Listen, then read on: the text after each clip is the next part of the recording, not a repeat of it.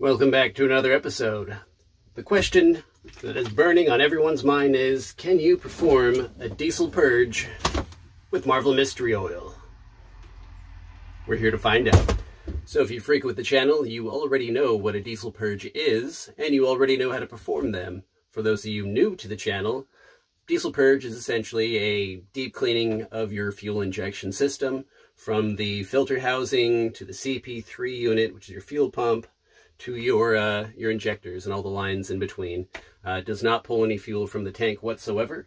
We're actually going to disconnect the send-in return line after the filter housing, connect it to this 5/8 and this 3/8 fuel hose, and then we'll stick the other two ends in this Marvel Mystery Oil.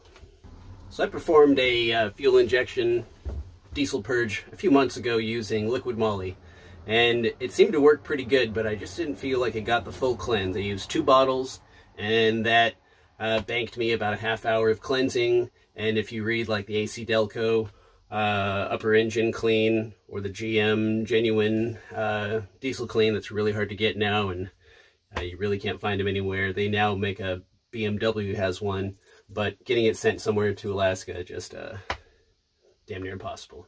So we had to find other methods. Well, you can order liquid moly and have that sent to you, which is what I did, and it seemed to work out all right, but I just felt like it needed a deeper cleanse, and they say it takes about an hour or an hour and a half to get the full effect. So that's what we're going to do today. So why Marvel Mystery Oil? Those of you who frequent the channel have heard me talk about it before, so we'll just do a quick reiteration of it. What is Marvel Mystery Oil? It's like, well, Marvel Mystery Oil came about in the early 1920s, was, if what I was reading is correct, was originally used to deep cleanse submarine engines when they'd come back in from deployment. They'd get all the sludge out with this stuff, and then flush it out, put in new oil, send it on its way for its next deployment. And then by 1923, it's been on the shelves for people like you and I, and the hot rodders have sworn by it. I've used it since high school, so we're going up on 20 years now. You can use it in your gasoline engines, in the fuel tank, or to help clean out the engine itself by mixing it in with the oil. Same thing with diesels as well. I use it as a nice fuel additive for my fuel, just to keep everything nice and clean and flushed, and it seems to work out pretty good so far. I can do a review on that in a separate video. But what exactly is in Marvel Mystery Oil? Is it such a mystery? Well, you can look up on the old Google machine and you can find the exact ratios, but it's somewhere in like the 60%, give or take a few percent, of mineral oil and around 30% white mineral solvent. And in that mixture, they put in a carbon softener, they put in a heat polymer, and they put in an anti-wear agent. So all those things together makes for a really potent, injection cleaning system and engine oil cleaning system. I actually threw a little bit of this in my last engine oil change on the LB7, and it pulled out a lot of carbon deposits, so it definitely worked in that realm. And you can watch other videos of people demoing this stuff and just pouring it directly in their short block and leaving it overnight, and just watching all the corrosion and all the carbon just melt away, and it makes it really easy to scrub. So it really is good stuff. And what I'm banking on is it cleaning out my all the carbon deposits that may be in my fuel injection system. Specifically, fuel injector number 4 historically will peg out at negative 5.5, which means it gets stuck open, and it can get unstuck with just using I use like 2-cycle oil, and I used automatic transmission fluid, and I've used this stuff, but mainly I've just used it through the tank, so it was mixing in. We are going to do a full 100% Marvel Mystery Oil cleanse, which means the engine is going to run just off of this oil. And this oil is combustible, and it should work out just fine. So I'm going to go ahead and get this hooked up, see how it works. Okay, we're up in the engine bay here, and the 2 fuel lines, your send and return line that you'll be working with, is located directly behind the hot side of your intercooler pipe. There's turbo, intercooler pipe, bam. Use these two lines. And they're pretty easy to get out here. I'm gonna need both hands to get you set up. You can just pop this part off. There we go. Just easy little stamp on. Don't want to lose those. And then I find that these angled fuel line disconnects are the ones you need really to get in here. So this is a 3/8, so we'll need a 5/8 and a 3/8.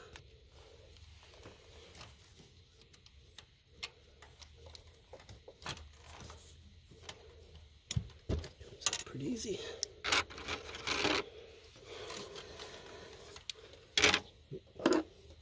And rinse and repeat with that bottom one.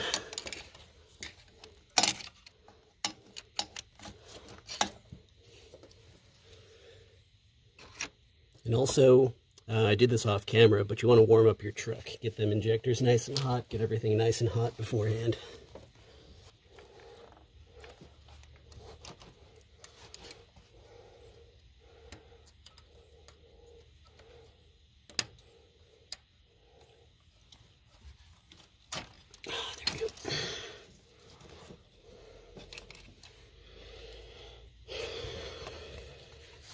Next, you want to hook up your fuel lines.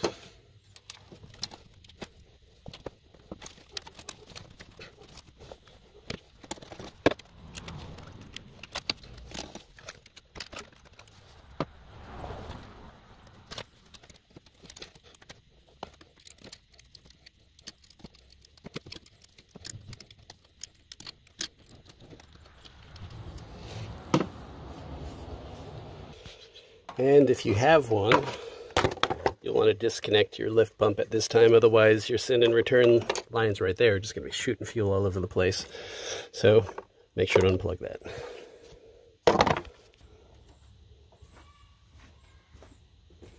Next, you want to feed your tubes in. 5/8 is a little short because I robbed some of that so I could fix my fuel line over there. All the way down in.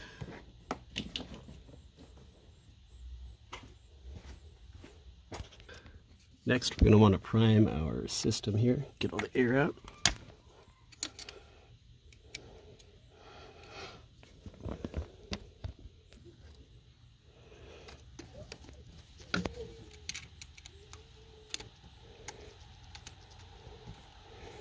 Looks good.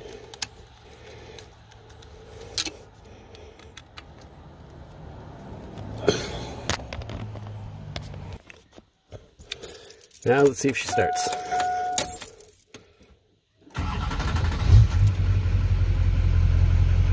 Okay. Alright, I don't see any leaks.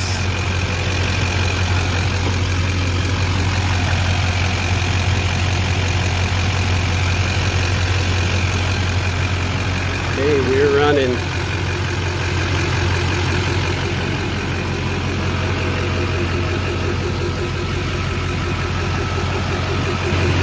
Alright, it's about 2:30 in the afternoon. We'll check it every half hour, but I think we're going to try to run it for at least an hour and a half or so, and make sure we get a nice deep cleanse of those injectors.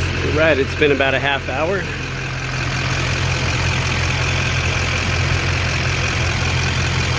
Levels went down a little bit, but it's just sipping away at that Marvel Mystery Oil. It's creating a little bit of exhaust smoke, it being an oil. While it's just sipping away, I figured I'd talk with you here for a few minutes just to answer some questions that I know will pop up in the comment section at some point in time. One is you'll probably wonder why I didn't show the before and after balance rates. Well, my balance rates are right in spec right now. They're actually doing really good. I'm doing this purge for two reasons. One, I'm just curious to see if I can actually do this with Marvel Mystery Oil. And two, going on a 5-week long overland trip, and I just wanted to make sure that I got a real nice deep cleanse of those injectors and those fuel lines, and I want to make sure that this trip goes off without a hitch. I want it to be a nice solid trip. I want everything to be healthy and happy, and I definitely want those injectors to be happy, because there was a couple of times where injector number 4 got stuck over the past couple of years when I was up in the mountains, and it was just puking black smoke. But with the help of additives like Marvel Mystery Oil, transmission fluid, 2-cycle, I was able to bring it back around. But this time through, you know, I want to make sure that I actually do a full cleanse. Sorry about that. Want to make sure I get a full cleanse so that you know, nothing bad happens. You know, do my due diligence beforehand so that I'm not breaking things on the road.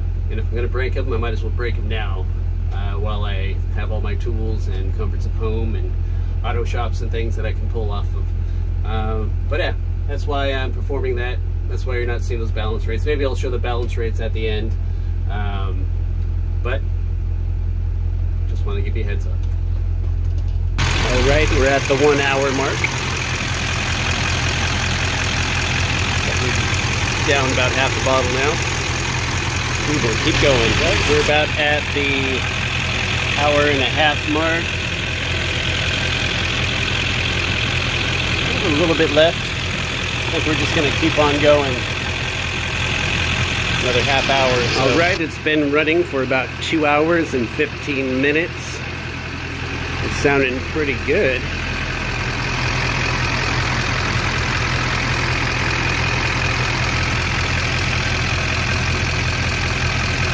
ahead and shut her down here in a minute.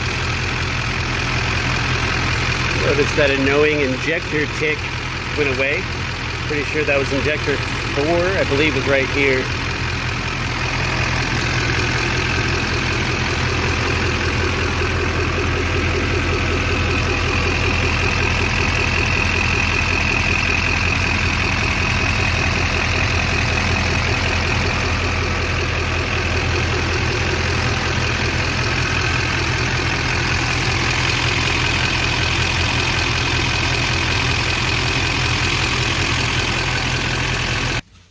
Alright, we just got a little bit of fuel left. A little bit of Marvel Mystery Oil. So we're going to go ahead and reverse the process.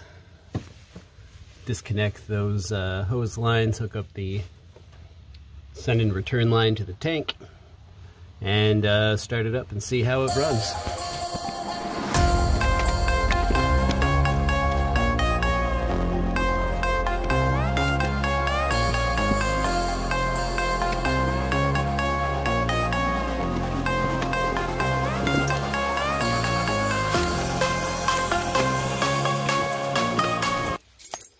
And if you have a lift pump, it's pretty easy to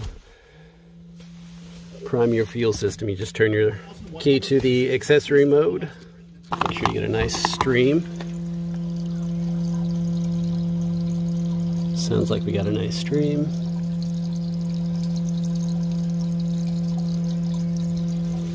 Go ahead and turn this on.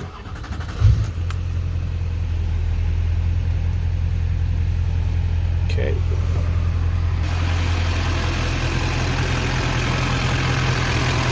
No more ticking.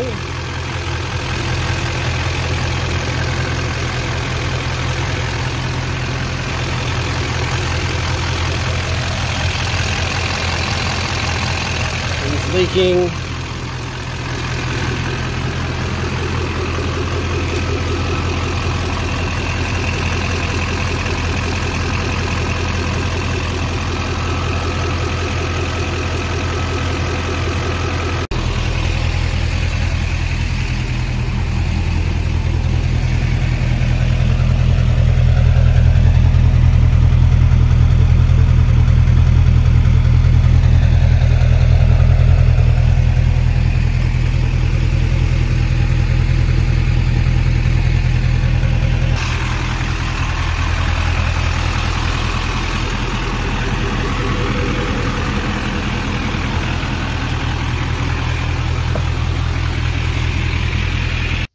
There you have it, folks. I think that's going to do it for this episode. It seems like the Marvel Mystery Oil did make an improvement. I had a pretty nasty tick in the vicinity of injector 4, which I am just going to assume that it is injector 4, since that's been my problem child for the past couple of years. But at around between like the 1.5 and 2 hour mark, that tick just kind of dropped away and faded away into the rest of the engine sounds. So that's good.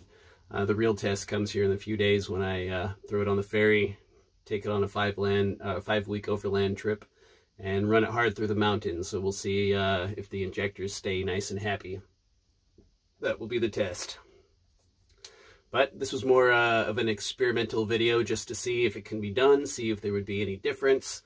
And because, you know, I haven't really seen anybody do too many things with Marvel Mystery Oil, and definitely not a diesel purge before, so I wanted to try one out, and I wanted to take you along for the experience. Just because, you know, I know how difficult it is to find diesel purge, any kind of diesel purge products out there, especially if you're ordering online, or if you don't live in the lower 48 states where everything can be driven around and you have to have it flown up to you like I do up in Alaska, or maybe you live in Hawaii or somewhere where they won't fly out that GM genuine upper engine cleaner that is now the AC Delco engine cleaner, which I think they even phased that one out now. And so the only real diesel purge that you can find is made by BMW, and I think it does pretty much the same thing. But Marvel Mystery Oil, $27 for a gallon. Run that for a couple hours.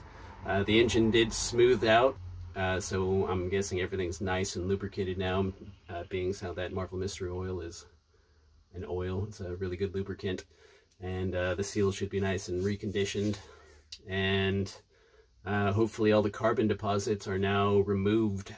I'm happy I did it. That was $27 and 2 hours well spent, I think. Nothing's leaking, everything seems to run good, and it's probably the placebo effect in the fact that it's been warm now for a while, but it seems to have a little more get up and go, a little bit more pep in its step when you hit that pedal. Probably placebo effect, but who knows? Who knows?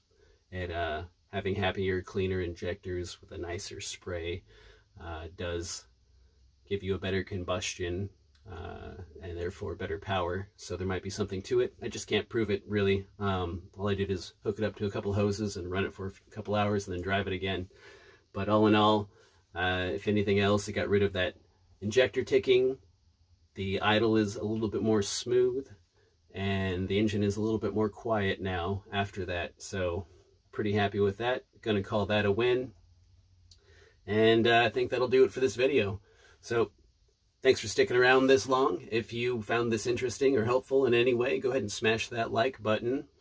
Subscribe to see more videos like this in the future, as well as comment down with any questions or experiences you've had with Marvel Mystery Oil. I don't know too many people who've used this stuff over the years, so be interesting to hear what other people have to say about it.